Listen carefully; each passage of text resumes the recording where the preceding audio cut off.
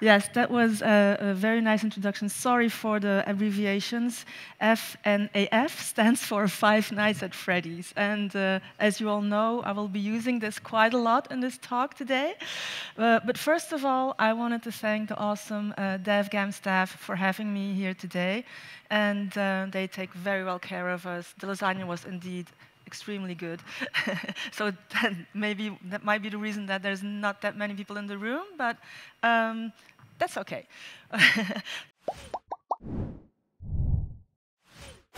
So during the talk, please feel free if you have a question or on something, even during the talk, don't wait QA.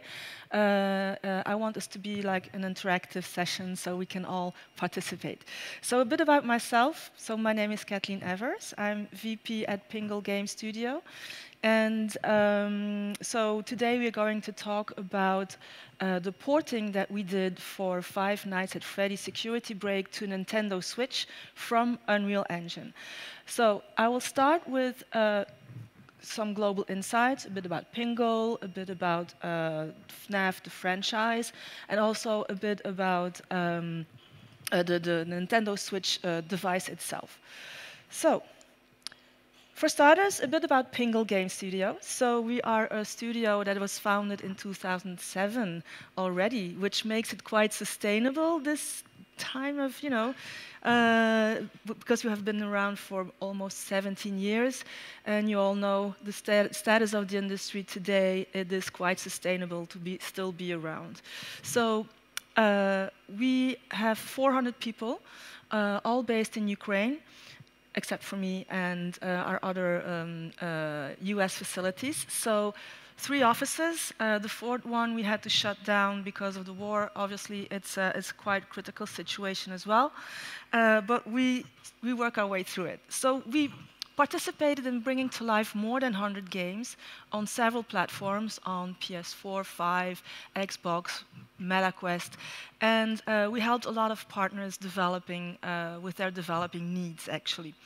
So I myself am based in France, on the west coast of France, which is actually kind of nice. We also have our VP colleague in Seattle, and he is a former Nintendo guy, actually. And so we also rely on several advisors throughout the world. So we have a very good advisor from former PlayStation in the UK, and we also have Simon, who is our advisor in China, which is very helpful when you go do some shows like China Joy or Tokyo Game Show in Asia. It's not always easy to get in that market, but thanks to our advisors, we manage that quite well.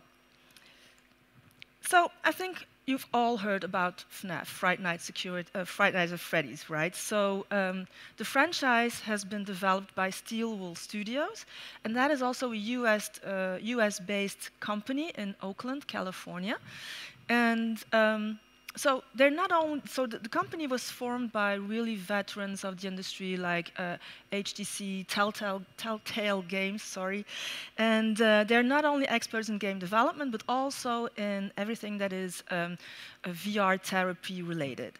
They have been working on this game in collaboration with Devoted Studios, who is also based in the US. And so they worked together with them, and they trusted us with the porting of the game from Unreal to Nintendo Switch. So, of course, I'm not going to, hang around long on this slide because everybody knows that FNAF, it's a horror game, it's an indie development game. It has been started, the creation has started by Scott Cawthon in 2014 already, so that makes 10 years of a franchise. And who has played the game, actually? Oh, yo, great. Okay, you're still alive. That's good. You didn't have a heart attack. For those who haven't played, in most of the franchises, you play the role as a night employee, and you have to work well, there's a lot of stuff you have to do. You have to defend yourself against the creatures that come alive and become very hostile at night. So you have to work on. We have to solve mini games, Easter eggs, etc., etc., and that way you can go to the end of the game. So as of now, we have 9 games, standalone games of the franchise. We have some spin-offs. And last year, there was a movie released in 2023. So that was actually very successful. I mean, in terms of box office, because it made, as you can see, almost $300 million with a very small budget of only 20 million. And the thing is that the movie was actually not that very well received. But that is actually not new. When a game has been ported to a movie, obviously sometimes the critics aren't very good. The same happened with Assassin's Creed, for example. That came out in 2016 and also made a lot of money on the box office, but wasn't very well received by the critics either. But sometimes it can happen that the fans of the franchise are really into their franchise, into their IP, and they don't like it very much. It's like when you read a book, and then when you go to the movies, and it's like, oh, the book was way better. It's kind of the same thing here, right? So yes, a bit about Nintendo Switch. So as you know, Nintendo Switch is the first console that comes to mind when we speak about portable consoles. Of course, there's Steam Deck, the Asus one, but still, I mean, 114 million active users over the world, that's a lot. For example, who has a Steam Deck? Yay, 2. Do you also own a Switch? Yes, of course. And so who has a Switch? There you go. See? Switch is so... I do too, by the way. So one of my favorite games, by the way, is one of the original IPs, and that's Legend of Zelda. I can play hours of Zelda. Obviously, there's also very successful portings, Doom, Witcher 3, what else? Cuphead. Oh yeah, Cuphead is also a very nice one. I like to play that a lot as well. So now that the rumors of Switch 2 consoles is on everybody's mind, I mean, who would buy the Switch 2 for those who already have one, if it comes out? I would definitely. Yeah, no, you're not sure. You're hesitating. Yeah, but I think you're right to wait a little bit because we don't know much about the Switch 2 already as of now. I was in DICE 2 weeks ago, and literally everybody was talking about Switch 2. Have you heard? Have you heard about Nintendo? What are the news? Is it coming out this year? It's going to be announced at GDC or not? So everybody is like waiting a little bit. But Nintendo is very good at hiding or just choose a random Thursday to do the announcement of the game of the console, right? So, even though the Switch console is very, very popular, it still has very, very hardware limitations. For example, the storage. I don't have. This is actually not updated, but the storage on Switch is actually less than most of the mobile phones that we use today. The console came out in 2017, so we had made a lot of progress since then, right? There's also the graphic problem. It is actually a very, very small screen, and it's only an NVIDIA GM20? Yeah. So, sorry, I had to remember that. But yeah, so that makes it also very complicated when you come from a big franchise like FNAF on PC or on consoles to put that into this little nano console, as to say.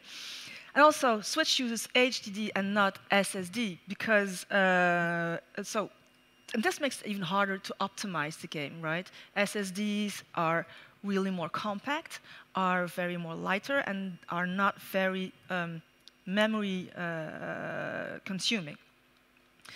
So these 3 reasons are actually the main reasons why often publishers or studios come to us as an outsourcing company, because they don't have always the knowledge or the know-how how to do the optimization from PC to Switch, well, from any other platform for that matter.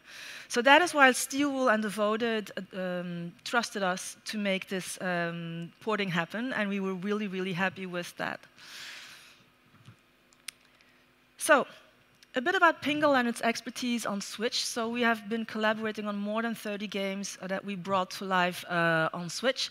All genres, from going from lawn mowing simulator to AAA titles, or even like games like Straight Lights or My Time at Porsche, etc., etc. So we are really quite skilled when it comes to porting to Switch, and yeah, and so but what you actually need to bear in mind is that every single project on Switch is a unique adventure. It's something that is really related to the game. The game can have several levels where the UI and UX need to be adapted specifically to Switch, because it can be challenging. And therefore, you have to realize, actually, before you go deep dive into the work, to do complete research on the code and what may be the problems that you will have to overcome and the hurdles that you need to resolve when you are working on the porting of the game. So, when we started, actually, oops, sorry for that. When we started working on the game, and once we understood the scope of it, we started to bring together a specific team, and we ended up with 27 people. And in that group of people, there were, C++ coders, Unreal Engine coders, QA, UI, UX, sound, light, everything that you have to have when you do a game, right? So there was also obviously a project manager and a biz dev manager that led the team towards the end of the 7-month journey that we had in porting the game. And if you end the game, and again, if you are still alive, because it's so scary, you can see here in the credentials the names of the people that have worked on Five Nights at Freddy's Security Break from Pingle Game Studio. All right. So, obviously, after we did the research on the code, we realized that we had a lot of challenges that we had to overcome during that period of 7 months and during the optimization of the game. That was actually the first one. The first challenge was the optimization. Also, the hard references technology was one of those, light and sound, and we also will have to have creative solutions. So these are the 5 main challenges that we had, and I'm going to tell you about all of them and how we resolved those problems. So the first one, and the most important, not most important one, they're equally important, I think, is the general optimization of the game. Obviously, when you have a game on PC or on PS, well, it's obviously completely different than what you want to have on Switch, right? So we used for that the beautiful corner approach, and that is actually an approach where you take a piece of the game and then you analyze the visual quality and bring it down to the lowest visual quality that you can permit yourself. Once that's done, you decompress the textures and you replace the most resource-consuming ones into less resource-consuming ones. And then you repeat it just in iterations. So this was actually what we had to target and what we had to nail down, as to say, with Steel Wool and Devoted, what they wanted to have the game to look like in the end. So every single week we had several calls with them. There was a Slack channel dedicated to that. The whole team, whenever there was a doubt or someone had questions, it was immediately pushed through the Slack channel, and we had answers immediately from Devoted and from Steel Wool Studios, of course.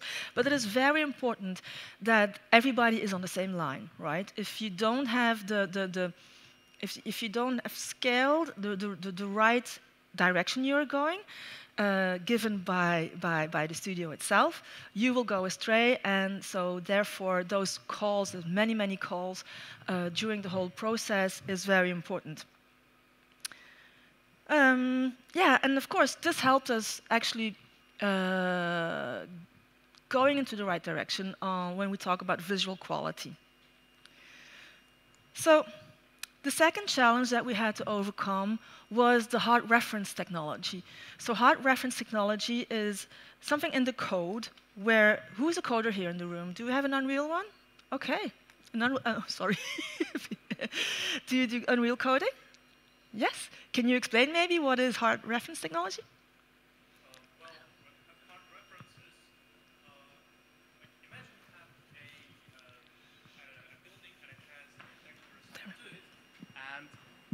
So you have a building and a texture assigned to it, and with hard references, when you want this building on a scene, it like grabs the texture with it, and if it needs something else, it grabs everything with it, and it has to like go there in bulk.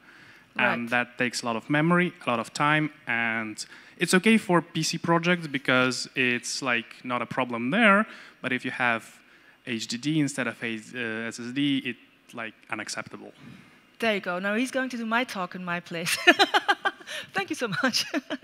So that is what we did. What the tech guys did. So they spotted all the places where the hard reference technology was used, and then turned it into into soft references. So actually, what happens, as you really very well explained, is that if you take away the hard reference, the code won't compile anymore. So you're in trouble. So that is what we did for the HR technology, and that is obviously not built for Switch for the Switch platform. So so we created a completely new pipeline for the uploading of the elements within the code, and that was also, you know, a great chunk of work for the developers. They did it together with the C++ and the Unreal guys, so they put their heads together and made it happen. All right, so wait. Oh, there you go. So the third one was the light optimization. So light uploading was also very, very memory demanding. And we solved it by rebaking the light. So this technology, you know, makes it possible actually to calculate the use of the effects, for example, like illumination or shadows, and that stored that information in a special in a separate texture, and then the second thing that we did also was quite not really simple, but we transformed the dynamic lighting into static lighting. For example, if you on PS, if you have for a lamp that is hanging and switching like this, it's dynamic. On Switch, it will look like static. So way less energy consuming. Sorry. And so the thing is that actually for light optimization, as of the other challenge that we have, you have to include this also in every single project. It's not only related to Five Nights at Freddy's. Oops, sorry. Another one, sound optimization. This one is also very important, and because, you know, sound, you never underestimate the importance of sound. So it's actually this was our fourth challenge, and so we developed and applied a specific WeWise code that we integrated into the game and optimized the sound with way less, you know, sound banks that were way, you know, lighter than the normal sound banks that you can use in Unreal Engine. So yeah, the sound design team did a very, very good job on this one, and replaced also the CPU-sensitive ones with way more simpler ones. Of course, you won't have the same result as on PS4 or on Xbox, but well, actually, the players don't really mind as long as you know, the end goal is respected, and that is actually, you know, get the players' satisfaction and be sure that they're scared as hell while playing the game, even on Switch. It happened to me. And so the next challenge was actually related to a specific level in the game.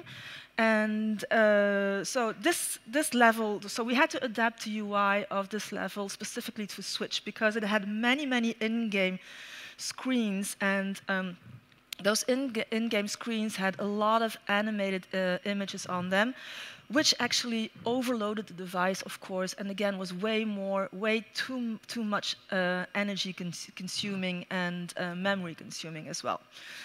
So we resolved this by actually just decreasing the frame rate of these objects, and then once the frame rate was decreased, we increased the quality of the images that we used. So you would still have like an aesthetic and actually very stylish layout on Switch itself. Yeah, so this actually was a solution that needed to come up within the creative team of the 27 people that we saw, and because we had to adapt the whole level specifically to Switch. So and this level looks completely different than it does on PC and on Xbox, for example.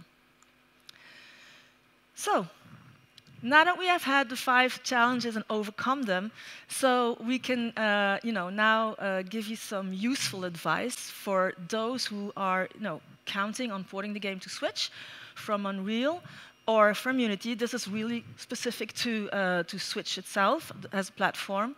Sound. Sound is really key to have a lighter file and not to overlight your game. The second one is actually the creative advice or tip. Don't be afraid to be creative, like we did in the level with the in-game screens. So a game can look completely different on Switch, but that's okay. As long as the users and the players are happy, then that's what we need, right? So that is also the reason why before you start working on it, you have a clear understanding what the studio wants, what they want to reach in terms of layout, in terms of in terms of what they want the end user to be playing in the end. So, and also sometimes unpopular solutions can be popular. And moreover are acceptable, because Switch players, they know that they won't have the same experience on the PC or on Xbox. So they are sometimes not, they don't even mind if they have, just a simpler LOD or a screen that is loading or, yeah, I mean, this is something that is specific to Switch players. I myself, for example, I couple my Switch to the television. That is why sometimes I get so scared when I play FNAF. But yeah, I mean, I don't mind, for example, if it takes a bit longer or if it's like simpler layout than on traditional consoles. So, some advice related to Unreal Engine. As we said, avoid hard references. Again, I think this is really important. Wherever you can, avoid the hard references. Also, ask the developer of the save files. So this is very important for your QA team. Your QA team will say, hey, thank you, because they won't have to go hours and hours and hours to play when they have to test only one specific level of the game. If you have the game files, then you can jump directly into the level that you have to test, and it will save hours and hours of work for the QA team. This is really, really important. Okay, also, oh yeah, my notes have disappeared. That's okay. Blueprints. Blueprints is a technology that is in Unreal Engine and also very, memory demanding. We resolved by translating those blueprints into C++ coding and put it into the code again. So, and also avoid dynamic lighting, because that is again something that is really, really memory eating. And yeah, so, I mean, what was the result of all this? So we had actually a very, very good relationship with Steelwool and Devoted. And in the end, they were really happy with what we did, with what we delivered in only 7 months of porting of the game. Again, with a team of 27 people. I mean, this is something that is a huge team, right? And not only were they happy, but also the reviews were very, very positive of the game. Some they said it was actually looking even better on Switch than on PC. But yeah, so the most important thing here is that the end user and the player had the same feeling of, an aesthetic, stylish, and yet very scary game, even on Switch, which is a very small console. So once we finished the work on the porting of FNAF, Steel and Devoted came back to us and asked us to do the optimization of PS4 as well, and also. And Xbox One as well, I think. And then actually, so we did that also after that over a couple of months. And now, as of today, we are working on a new challenge with them, still on the FNAF franchise.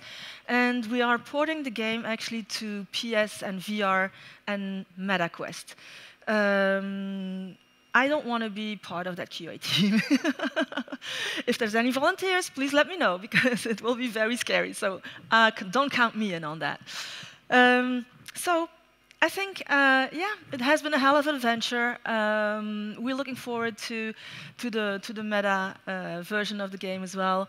That said, I really would like to thank you for your attention. And if you have any questions, shoot away.